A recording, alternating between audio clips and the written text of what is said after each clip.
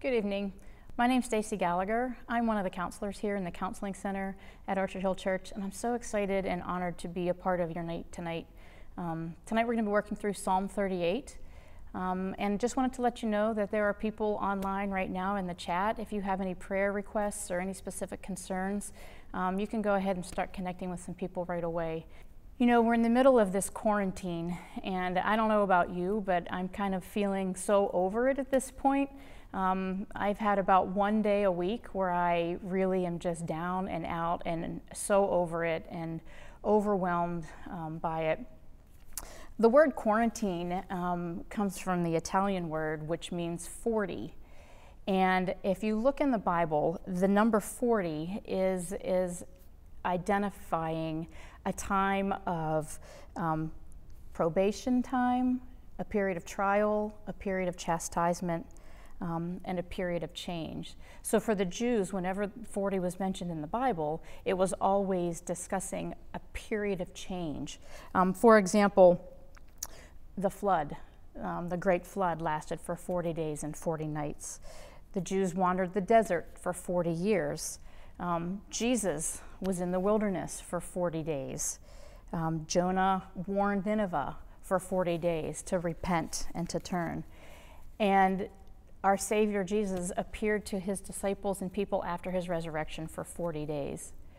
So when we think of the word 40, and I'm thinking of quarantine, and I'm thinking that it's a totally different attitude to take.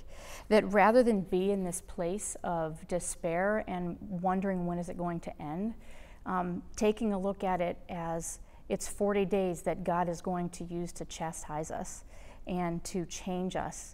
And I think the beginning of that we see here in Psalm 38. And how does that start? Psalm 38 was written by David, and it's listed as a memorial, a remembrance. But it really goes through a confession. We don't know necessarily whether it's a particular sin or a situation in David's life that he was praying about, or whether it was just about his vivid awareness of his sinful nature. But what I do love about the Psalms and about David is that he is always so willing to openly confess. You know, when I think about confession and sin, it's not something that I find to be necessarily joyful. I grew up in a religious practice where confession was encouraged on a regular basis, and I can remember as a kid going into my time of confession as like a checkbox, like a multiple choice. You've got 10 commandments, and which one am I checking off to confess today? No real specificity to it, and sometimes as a child, I would also just say, and forgive me for something I might have forgotten. Well, what I like about Psalm 38 is that David goes in is very specific, not necessarily about his sin, but very specific about how sin impacts us and how important it is to confess. I want to shift our thinking. Mine was shifted in doing my study for preparation for this, is that changing the duty of confession, which is kind of what I grew up with. I kind of felt like you needed to confess your sins because that was what you were supposed to do. And with that comes maybe some judgment. But the number 40 is not the number used for judgment in the Bible. It's used for chastisement and discipline. And rather, I want to shift by looking at Psalm 38, my duty of confession, to the beauty of confession. What we see in the pages in the words of David is an intimate exchange between he and his God, his Savior. So intimate that he could be honest with him about how low he was and how he felt. And I woke up this morning realizing what a beautiful opportunity it is we have to confess our sins to a loving God. It starts in verse 1, which I think is kind of funny because it reminds me of a parent and a child. "O Lord, rebuke me not in your anger, nor discipline me in your wrath." I've got to be honest with you, there are times raising my 4 children that I have disciplined them in anger. One of my favorite ones one of our children, who I will not name, was not speaking very kindly and very sweetly. So we thought it would be a great idea to take away sweets, since what was coming out of her mouth wasn't sweet, that she wasn't allowed to put anything in her mouth that was sweet. Well, it happened on a day that we were celebrating somebody's birthday, and so this poor little 4-year-old wasn't able to have cake. So we made a decision in anger because we didn't like the way that she was talking to us, and we made a decision that really, quite frankly, didn't discipline her in any way, because we saved her a piece of cake for the next day. So I'm not so sure that that worked out, but I love how David approaches the Lord like a father, and we know that God is capable of wrath and anger, but we are begging him at the beginning of Psalm 2, Lord, don't discipline me in your anger, but rather looking back at this beauty of this confession and the beauty that comes from with it. In verses 2 through 4, we take a look at the weight of his sin. For your arrows have sunk into me, and your hand has come down on me. There is no soundness in my flesh because of your indignation. There is no health in my bones because of my sin. For my iniquities have gone over my head like a heavy burden, are too heavy for me. I don't know about you, but when I think about the things that I've done wrong and I'm really faced with the reality of my own sin, it sometimes becomes a little too heavy to bear. And can become overwhelming. I think of Jesus when Peter was walking on water and he was going out to Jesus and he started sinking and the waves started crashing over him. It's kind of what I think sin feels like when we're faced with it and honest with how it actually impacts us. But what I found really interesting in verses 5 through 8, it really talks about the physicality of sin and how it makes you feel. And I find it really interesting in this time of quarantine, and we're so aware of the coronavirus, how this description of sin is very similar to what a virus would do to our bodies. My wounds stink and fester because of my foolishness. I am utterly bowed down and prostrate. All the day I go about mourning, for my sides are filled with burning, and there is no soundness in my flesh. I am feeble and crushed, and I groan because of the tumult of my heart.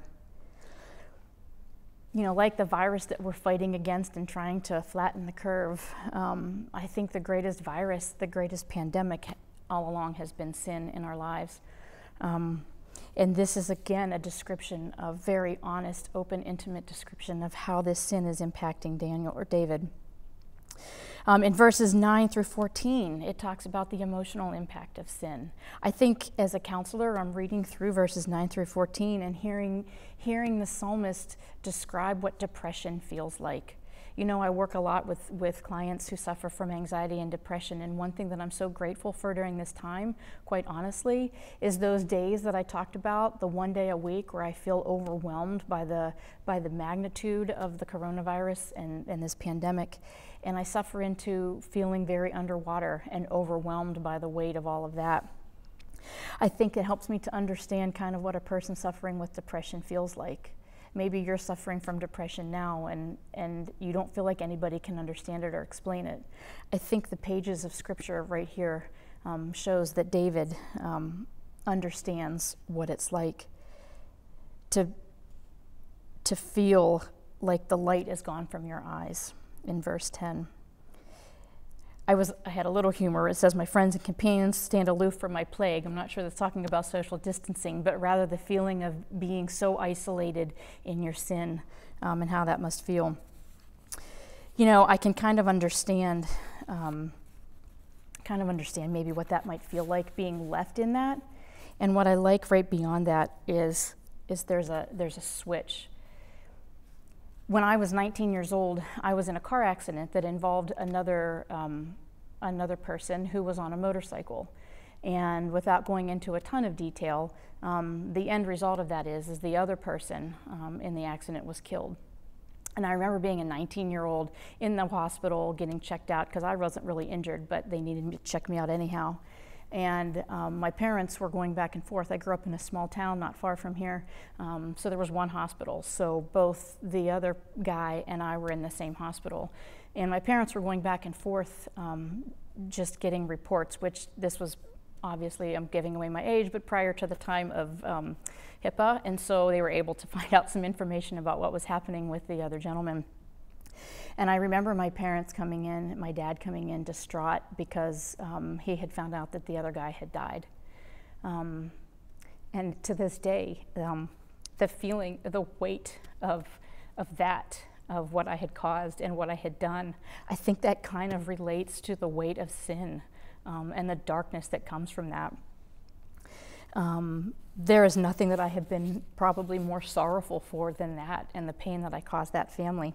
And I remember specifically needing to go against my parents' advisement and needing to go speak to the mother of this man and to his family. And believe it or not, they let me into the room where they were mourning and grieving, and I just needed to apologize. I just needed to say I was sorry.